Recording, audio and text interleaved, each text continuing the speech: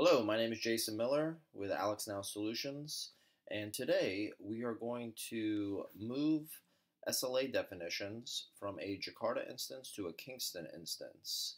Recently we had the upgrade to Kingston, and all the personal instances are available out there at developer.servicenow.com. So I thought that one good exercise would be to move some definitions via XML from one version to another. Just one little plug here. This is my YouTube channel. If you could, I'm asking people to subscribe so that way I can get 100 subscribers. And once I get 100 subscribers, I can rename this suffix from this sysid right here to something better like AlexNow Solutions. So that way it'll be easier to find. Okay, so let's take a look at our instance. I have one here that's Jakarta. And I created a couple of SLA definitions here. One's called Import SLA2, and I created an assignment group called Jakarta Group, and that's one of the start conditions. Also notice here that I created a schedule called New Schedule, and we're going to see how this impacts our SLA definition when we move these SLAs from Jakarta to Kingston. So let's see if we can pull up. Okay, so here what I wanted to point out also is that the Kingston release notes are currently out. I was looking up things like, how has the schedules table been impacted.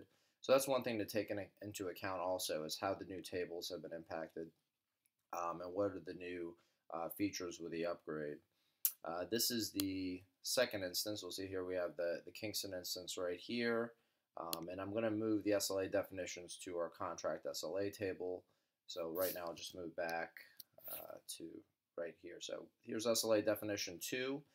We have a new group called Jakarta Group and our new schedule here. And then I created another one called Import SLA. And this one has no schedule, and it has Database Atlanta as an assignment group as one of its triggers. And this is in the Kingston instance, so there shouldn't be any impact to this one. So number 2 is the one that should have impact to it. So I went to the SLA definitions, and this is what you would do when you want to export these via XML and then import them to another instance. So what I'm going to do is go to one of these headers here, double click on it, or if you're using a Mac, or right click, or if you're using a Mac, just double click.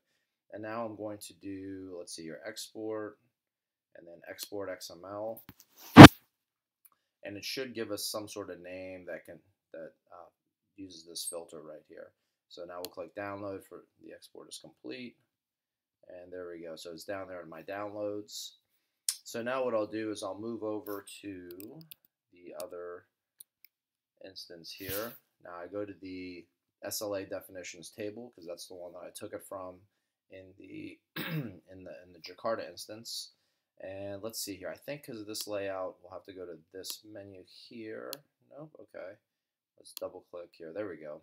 So now we're going to go to this option here, Import XML. And I was going to say choose file to upload. So I'm going to choose a file. And I'm operating on a Mac, so this might look a little bit different than what you're used to. So let me go. I think it's all the way down here. Let's go to my downloads. Okay, so yeah, it says today. Double click on that, and we can see this .xml suffix. If we hover over it, it'll tell us what the actual query was that we used. I'll click upload. Now we should be able to find them. So if I want to, I can use that same test. What did I use? Import. So let me do * import on the search, and there we go. We have our 2 SLAs here. Now let's take a look and see what they look like. And I think the import SLA should be fine. Okay, as we can see here, it's looking for that sysid first. It says okay, Database Atlanta. Looks like everything. There's no schedule, so that's fine. Stop condition as well. So everything looks good here, and we can even test it out. And again, the start condition basically the same for the 2, with the exception of the assignment group.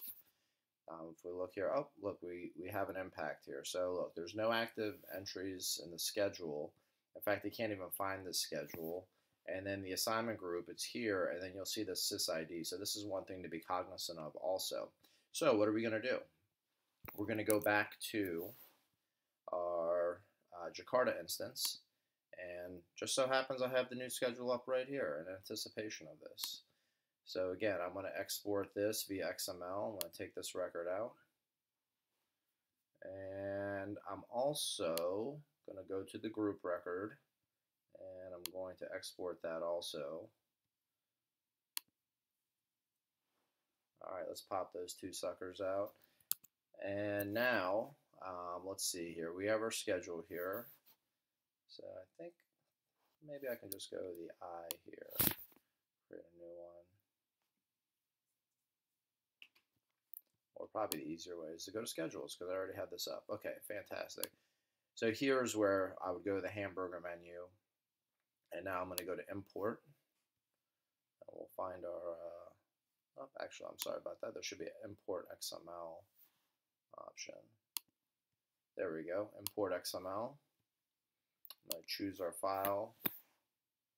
And let's see here. I have our schedule right here. Do an upload.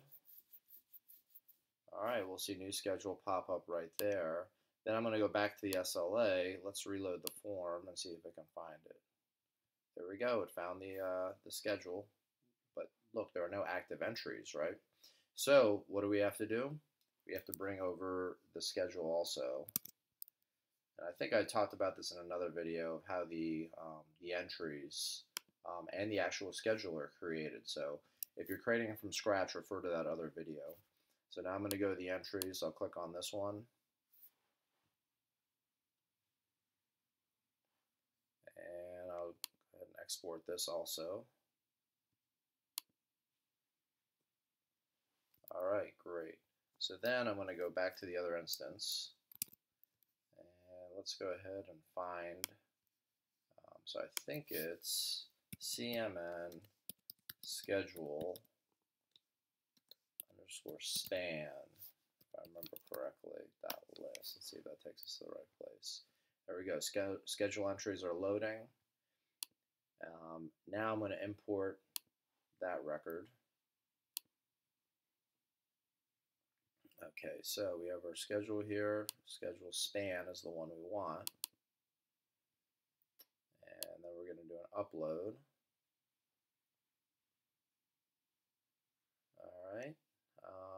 Let's see here. What was the name of it? It was, I think the easiest way to do it would just say, okay, whatever the, change our filter here to the updated. Oops. Sorry about that. I'm going to need, that's right, personalized list columns. Sorry, a little bit of a different view here. So let's do updated, updated by, save. And then let's, okay, new schedule, entries, no Friday, great, it's there. So now, let's reload one more time, and let's see if our schedule's okay. Great, so we don't have any sort of alert up here, so we're ready to rock and roll in terms of the schedule. But as we can see here, the assignment group is not appearing, it's just a random sys-ID. So what do we have to do? We have to import the groups. So let's go over to our groups. Here's our Jakarta group right here.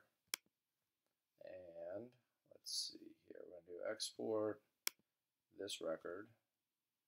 Great. And now we'll move over here. And let's see here, we'll import our XML group.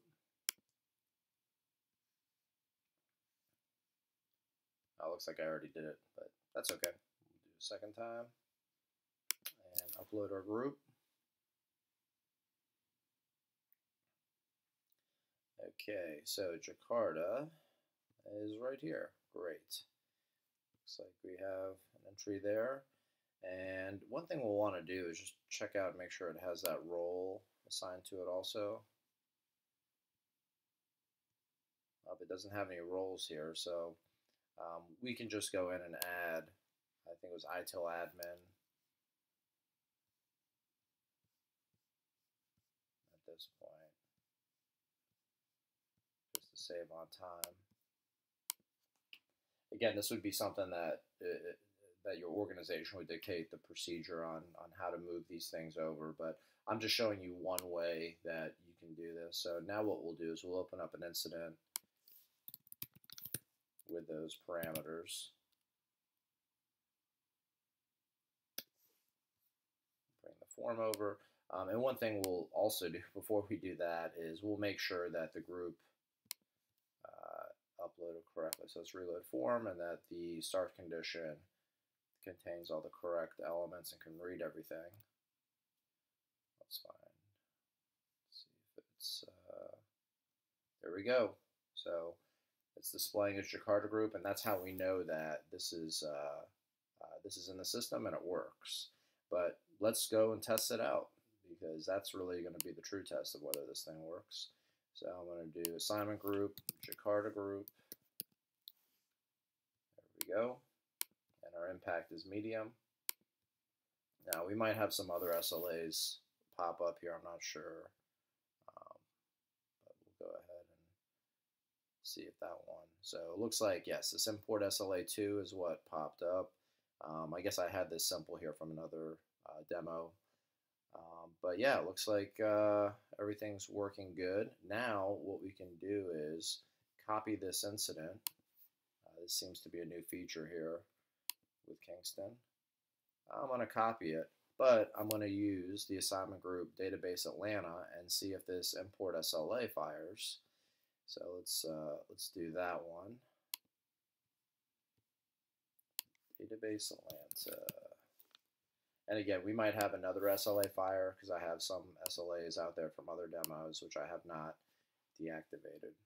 But maybe that's a good point. Maybe I could show you how to do that too. Like, let's say you have that situation. Yeah, okay, so it looks like this simple one keeps popping up. But so our import SLA fired. Now if you wanted to make sure this simple SLA doesn't fire, we can go into our SLA definitions.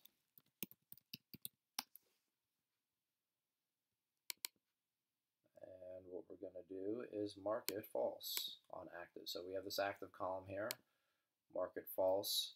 And if you had several of them, you could just highlight the whole group there, and it'll tell you you're going to make two, you're going to update 2 rows. So some of these things that you can update in the list view. Generally, if it's an XML type field, like the start, anything with the word condition in it, usually, with the exception of maybe like condition type, like start conditions or pause condition, stop condition. If we were to try to, so like right here, if I would try to edit it, oh, it's actually doing it for us. Okay, so maybe we could do it this way, but other organizations, from my experience, I've seen it where they'll make sure that this is not editable, mainly because this converts to XML. So just be cognizant of that. Okay, so let's fire just one more, and we can go ahead and wrap up. So now I'm going to do, let's just do another one, database Atlanta, and we'll save. And there we go. We have our import SLA. The simple SLA definition did not fire. So we're good to go. Excellent. So just be cognizant of that when you're moving SLA definitions from one instance to another. And this is regardless of whether it's to an upgraded instance or just up your stack from like dev to testing to prod, that you're going to want to be cognizant of whether you have all the common data in that other instance. So is your assignment group there? In this example would be, is the schedule there? The schedule entry, is the assignment group there? Does the assignment group have roles? Those are some of the things that you're going to want to make sure that you check out.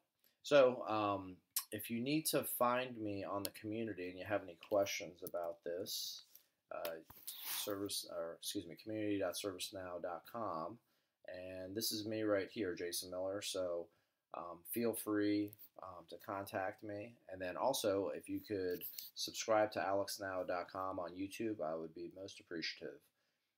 And as I like to say, we unlock the power of ServiceNow. Have a great day.